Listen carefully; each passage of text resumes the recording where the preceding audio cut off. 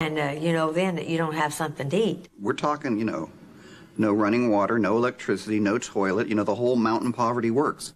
I think one of the things that Loretta's having grown up so poor did for her, she simply didn't understand a lack of possibilities, because growing up in Butcher Holler, she wasn't sure what possibility meant even. Even though Loretta may not have known what possibility meant, at age 13 she encountered a major possibility in the person of Oliver Vanetta Lynn, known to the residents of Butcher Holler as Mooney or Doolittle.